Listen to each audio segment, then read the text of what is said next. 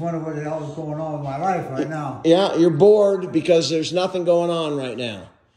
Oh, I could, if I wanted to. Yeah, there's plenty of stuff I could want if I wanted to, but I don't know what I'm doing. Well, let me tell you, Dad, you are 90 years old. What? You're 90. No, I'm not 90 yet. Well, you're 90.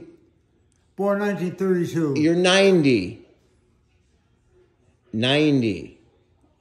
Are you there?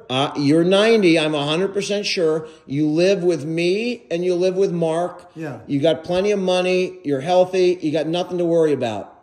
You're just bored. That's all. You're bored and you got memory loss. No, I could do other things, but no, I'm not bored. I'm trying to get a hang on how am I going to live at this style. Well, you're going to live. You're going to continue living just like you're living right now.